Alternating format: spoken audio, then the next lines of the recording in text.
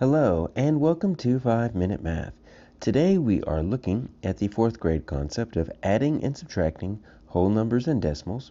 This is standard 4.4a in the great state of Texas, and we are using item 1 of the redesign practice online STAAR test. If you haven't done so already, please go ahead and take a moment to pause the video, work this problem out on your own, unpause it, and we will look at our answers together.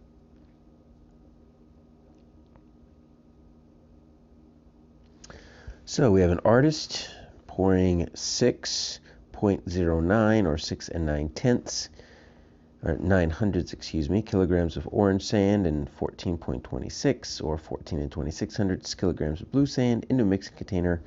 Total amount of sand. All right. So we've got some decimals. We need to do something with them. Let's use this graph draw feature. So I'm going to use that button right there. I'm going to extend it out to where it basically takes up the whole page using the diagonal arrows. I'm going to increase my transparency so I can see a little bit more behind it. And I can use this draw feature. So this is as close as we get in an online test to being able to draw on the actual test itself. So these are my two numbers, 6.09 or 6 900ths kilograms of orange sand, 14 2600ths of blue sand. Total amount. Okay, so if we're going to draw a strip diagram, that lets us know what's missing. So our total is missing. So what do we have? Well, we've got two different pieces here.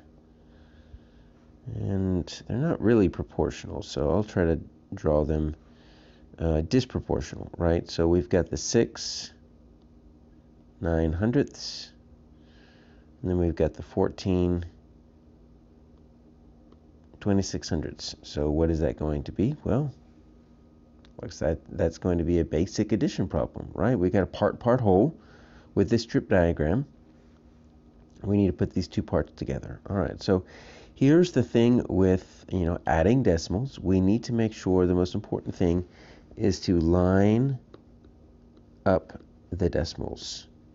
And if you don't line up the decimals, then everything is going to be all wonky. So we're going to start right here. I'm going to use the actual grid squares that are available to me here.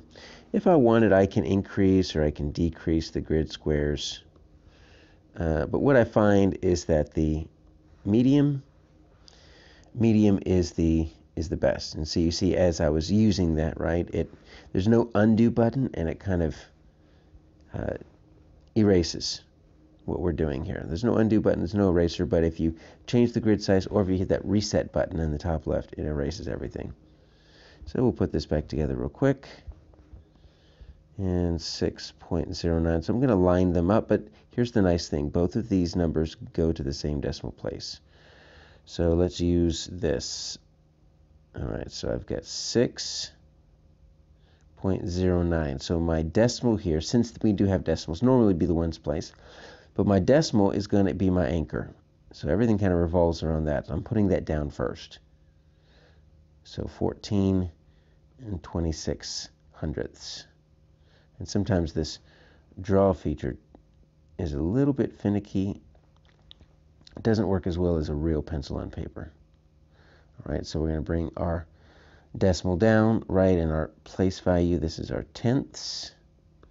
This is the THS because it's in the decimal. This is the hundredths. THS. It's in the decimal. That's pretty easy. That's your ones. And then over here are your tens. So after that, we just add it like normal, right? 9 and 6, starting at the very far right. In the hundredths place, 9 and 6 is 15.